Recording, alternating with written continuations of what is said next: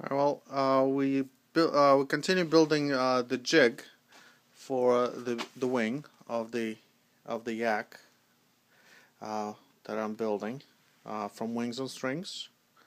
Uh, Nice kit.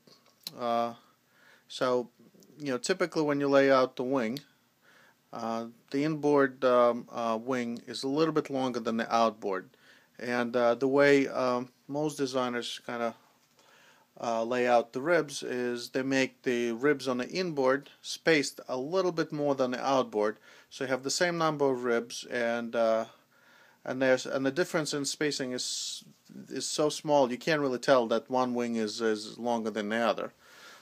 In this particular model, the wing is about a 3/4 of an inch shorter, and the way they do it is on the inboard the ribs are spaced by inch and 7/8, and the outboard is spaced at inch and 3/4. So we're going to lay it out on the jig. So you see that I had the same plans that I had earlier. I just hung them on the wall. If you go to Home Depot, they have this tape. It's pie tacking us, whatever. It's the tape that you'd never want to use for masking as a masking tape because it's sticky. But it's great for just hanging temporary hanging plans up on the cement wall. So here's the jig.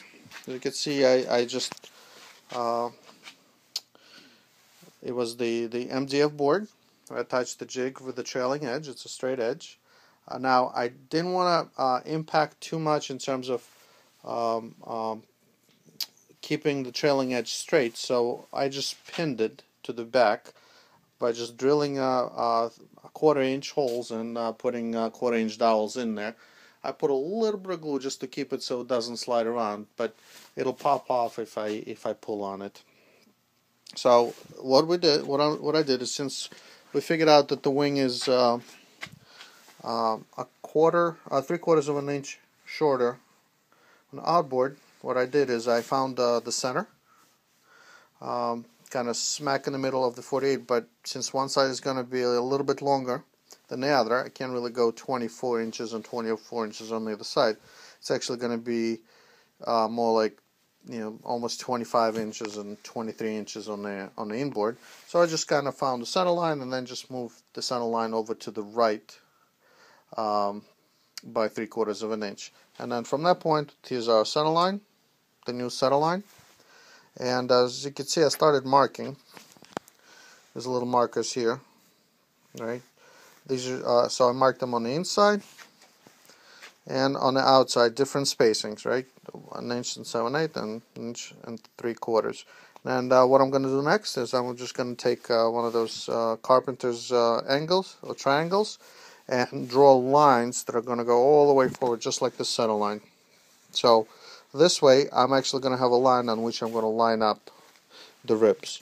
So after we do that, we're going to take our tip and the root ribs, and we're kind of going to use them as a guide to lay out the leading edge and these leading edge cradles that we're going to glue. Now I could have went by the plans and just kind of measured what the distances should be.